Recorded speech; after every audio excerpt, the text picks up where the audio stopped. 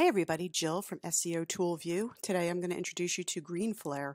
So Greenflare is kind of like a low-level screaming frog. It is a crawler that will crawl your website looking for issues, and it's just a very basic low-level crawling tool, but I think it really gives a lot of information regarding your meta descriptions, your header tags, broken links, those kind of issues, which are some of the easiest to fix and give you kind of the biggest bang for your buck, so to speak.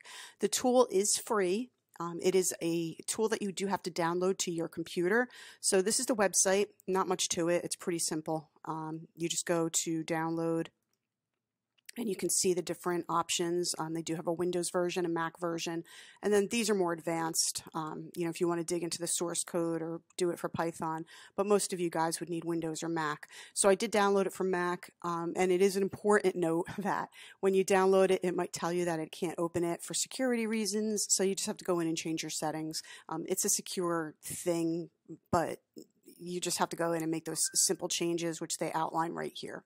So once you download it and you get it installed, I ran a crawl on my old website, Two Dogs Design, and I just left all the settings as they were. So you can see all the pages. It gives me the crawl status, the status code, what content type it is. Here's my H1.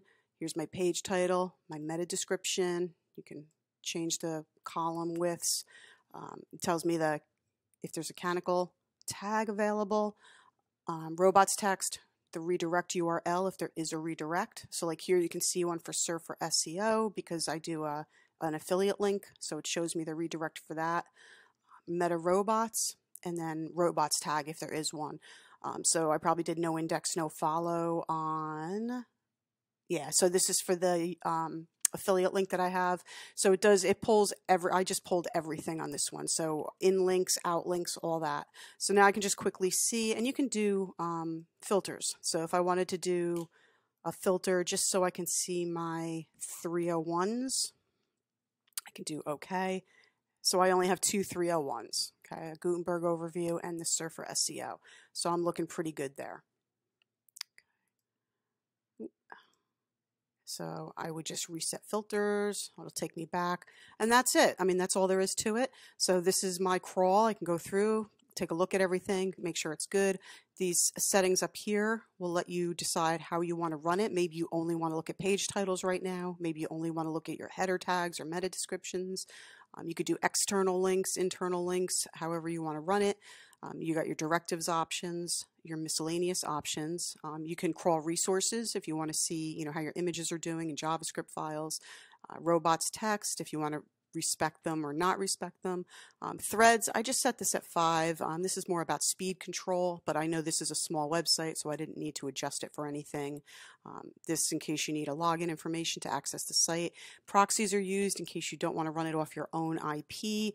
Sometimes when you're crawling your own things, your IP might get blocked and then you'll have trouble crawling. Proxies are a good idea if you're going to do a lot of crawls. If you're only going to do one once in a while, this probably will never be needed.